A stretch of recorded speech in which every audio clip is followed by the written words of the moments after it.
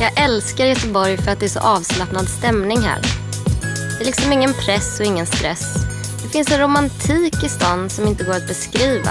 Den måste upplevas.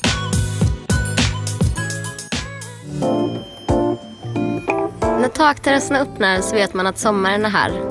Eller ja, i alla fall på ingång. Och med en filt och en cocktail kan man sitta här hela kvällen, även om det kanske inte är så varmt. Den här platsen är verkligen Göteborg för mig. Jag och mina vänner brukar sätta oss på klipporna, grilla lite och kolla när solen går ner.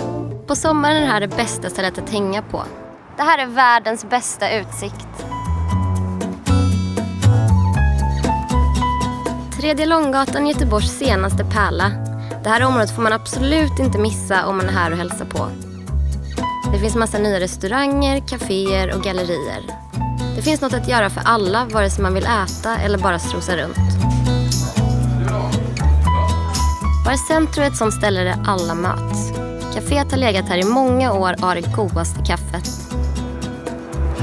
Hej! Ska vi ha cappuccino på sojamjölk?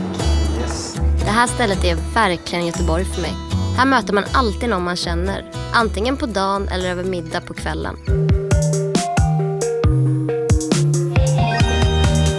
Det är så himla härligt att komma tillbaka till hotellet efter en lång dag på stan. Möta upp en kompis, äta lite middag och bara få smälta dagen. Man får liksom känna sig hemma fast man är borta.